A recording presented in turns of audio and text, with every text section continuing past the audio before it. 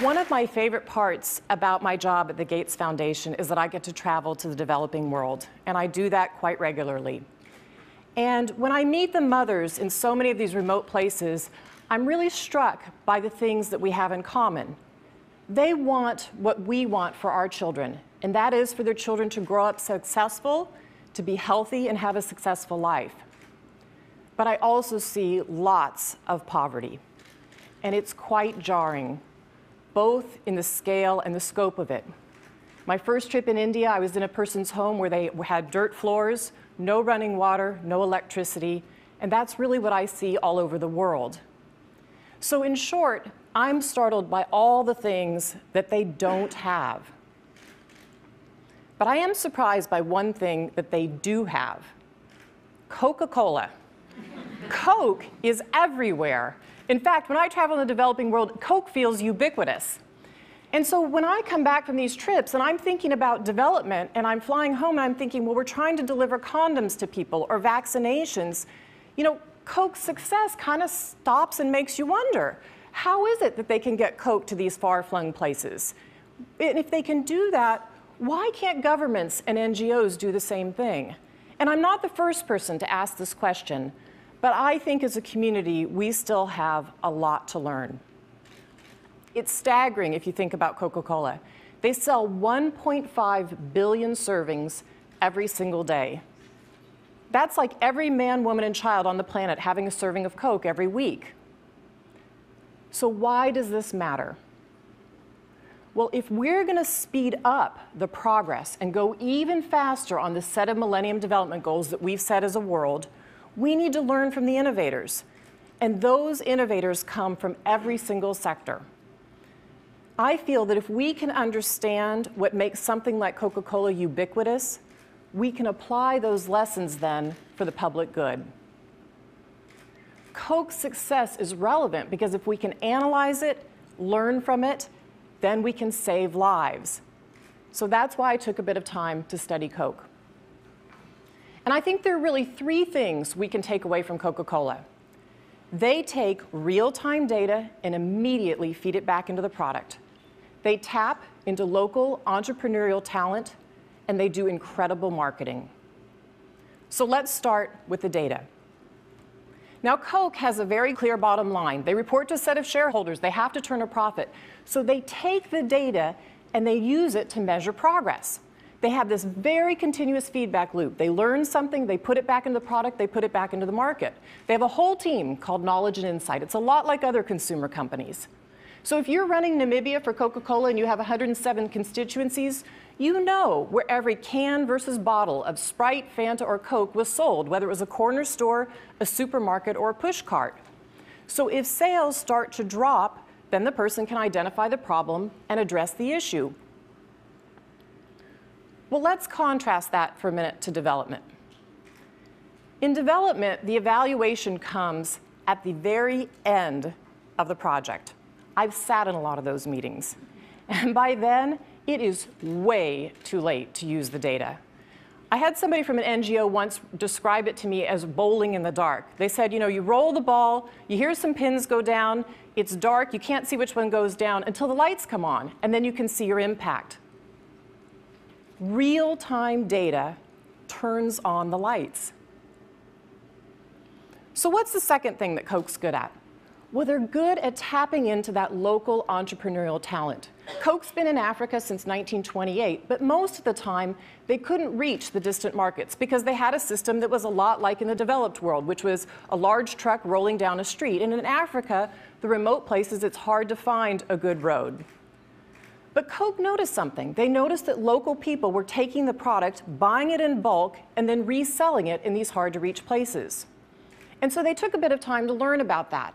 And they decided in 1990 that they wanted to start training these local entrepreneurs, giving them small loans. They set them up as what they called micro-distribution centers. And those local entrepreneurs then hire salespeople who go out with bicycles and push carts and wheelbarrows to sell the product. So there are now some 3,000 of these centers employing about 15,000 people in Africa. In Tanzania and Uganda, they represent 90% of Coke sales. So let's look at the development side. What is it that governments and NGOs can learn from Coke? Well, governments and NGOs need to tap into that local entrepreneurial talent as well, because the locals know how to reach the very hard to serve places, their neighbors, and they know what motivates them to make change. I think a great example of this is Ethiopia's new health extension program. The government noticed in Ethiopia that many of the people were so far away from a health clinic, they were over a day's travel away to a health clinic. So if you're in an emergency situation or you're a mom about to deliver a baby, forget it to get to the healthcare center. They decided that wasn't good enough, so they went to India and studied the Indian state of Kerala that also had a system like this, and they adapted it for Ethiopia. And in 2003, the government of Ethiopia started this new system in their own country. They trained 35,000 health extension workers to deliver care directly to the people. So in just 5 years, their ratio went from 1 worker for every 30,000 people to 1 worker for every 2,500 people. Now think about how this can change people's lives. Health extension workers can help with so many things, whether it's family planning, prenatal care, immunizations for the children, or advising the woman to get to the facility on time for an on-time delivery. That is having real impact in a country like Ethiopia. And it's why you see their child mortality numbers coming down 25% from 2000 to 2008. In Ethiopia, there are hundreds of thousands of children living because of this health extension worker program. So what's the next step for Ethiopia? Well, they're already starting to talk about this. They're starting to talk about how do you have the health community workers generate their own ideas? How do you incent them based on the impact that they're getting out in those remote villages? That's how you tap into local entrepreneurial talent and you unlock people's potential. Now, the third component of Coke's success is marketing. Ultimately, Coke's success depends on one crucial fact, and that is that people want a Coca-Cola. Now, the reason these micro-entrepreneurs can sell or make a profit is they have to sell every single bottle in their pushcart or their wheelbarrow. So they rely on Coca-Cola in terms of its marketing. And what's the secret to their marketing? Well, it's aspirational. It associates that product with the kind of life that people want to live. So even though it's a global company, they take a very local approach. Coke's global campaign slogan is open happiness, but they localize it. And they don't just guess what makes people happy. They go to places like Latin America and they realize that happiness there is associated with family life. And in South Africa, they associate happiness with sariti, or community respect. Now that played itself out in the World Cup campaign. Let's listen to this song that Coke created for it, Wavin' Flag by a Somali hip-hop artist.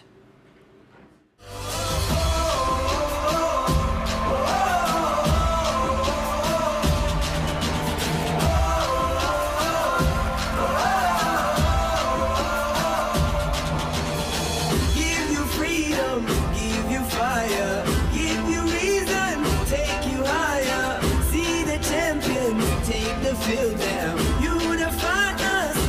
Feel proud in the streets, our heads are lifting as we lose our inhibition. Celebration, it surrounds us, every nation, all around us. It feels pretty good, right? Well, they didn't stop there. They localized it into 18 different languages, and it went #1 on the pop chart in 17 countries. It reminds me of a song that I remember from my childhood. I'd like to teach the world to sing, that also went #1 on the pop charts. Both songs have something in common, that same appeal of celebration and unity. So how does health and development market? Well, it's based on avoidance, not aspirations. I'm sure you've heard some of these messages. Use a condom, don't get AIDS. Wash your hands, you might not get diarrhea. It doesn't sound anything like wave and flag to me. And I think we make a fundamental mistake. We make an assumption that we think that if people need something, we don't have to make them want that. And I think that's a mistake. And there's some indications around the world that this is starting to change. One example is sanitation. We know that 1.5 million children die a year from diarrhea, and a lot of it is because of open defecation. But there's a solution. You build a toilet. But what we're finding around the world over and over again is if you build a toilet and you leave it there, it doesn't get used. People reuse it for a slab for their home. They sometimes store grain in it. I've even seen it used for a chicken coop. But what does marketing really entail that would make a sanitation solution get a result in diarrhea? Well, you work with the community. You start to talk to them about why open defecation is something that shouldn't be done in the village, and they agree to that. But then you take the toilet and you position it as a modern, trendy convenience. One state in northern India has gone so far as to link toilets to courtship. And it works. Look at these headlines.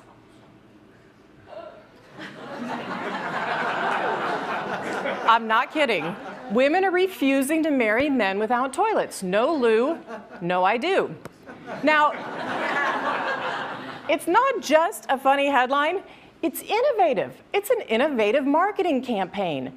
But more importantly, it saves lives. Take a look at this. This is a room full of young men and my husband, Bill. And can you guess what the young men are waiting for? They're waiting to be circumcised. Can you believe that? We know that circumcision reduces HIV infection by 60% in men. And when we first heard this result inside the foundation, I have to admit, Bill and I were scratching our heads a little bit, and we were saying, but who's going to volunteer for this procedure? But it turns out the men do, because they're hearing from their girlfriends that they prefer it, and the men also believe it improves their sex life.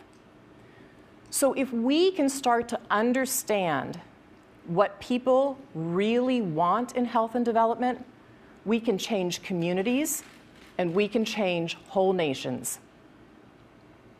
So why is all of this so important? Well, let's talk about what happens when this all comes together, when you tie the three things together. And polio, I think, is one of the most powerful examples. We've seen a 99% reduction in polio in 20 years. So if you look back to 1988, there were about 350,000 cases of polio on the planet that year.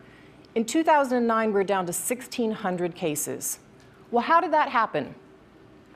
Let's look at a country like India. They have over 1 billion people in this country. But they have 35,000 local doctors who report paralysis and clinicians, a huge reporting system, and chemists. They have 2.5 million vaccinators.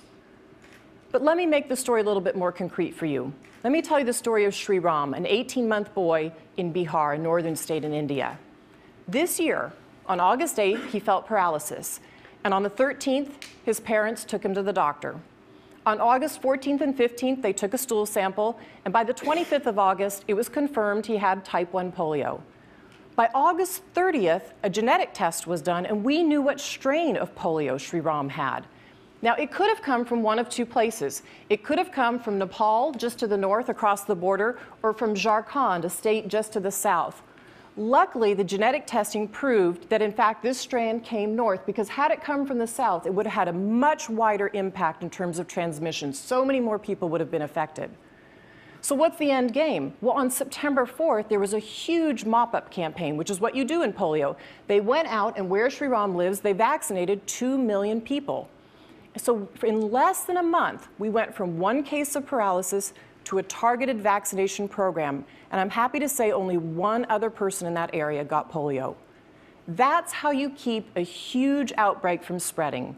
And it shows what can happen when local people have the data in their hands. They can save lives. Now, one of the challenges in polio still is marketing, but it might not be what you think. It's not the marketing on the ground. It's not telling the parents, if you see paralysis, take your child to the doctor or get your child vaccinated. We have a problem with marketing in the donor community. The G8 nations have been incredibly generous on polio over the last 20 years. But we're starting to have something called polio fatigue, and that is that the donor nations aren't wanting to fund polio any longer. So by next summer, we're slated to run out of money on polio. So we are 99% of the way there on this goal, and we're about to run short of money. And I think that if the marketing were more aspirational, if we could focus as a community on how far we've come and how amazing it would be to eradicate this disease, we could put polio fatigue and polio behind us. And if we could do that, we could stop vaccinating everybody worldwide in all of our countries for polio. And it would only be the second disease ever wiped off the face of the planet. And we are so close, and this victory is so possible. So if Coke's marketers came to me and asked me to define happiness, I'd say my vision of happiness is a mother holding a healthy baby in her arms. To me, that is deep happiness. And so if we can learn lessons from the innovators in every sector, then in the future we make together, that happiness can be just as ubiquitous as Coca-Cola. Thank you.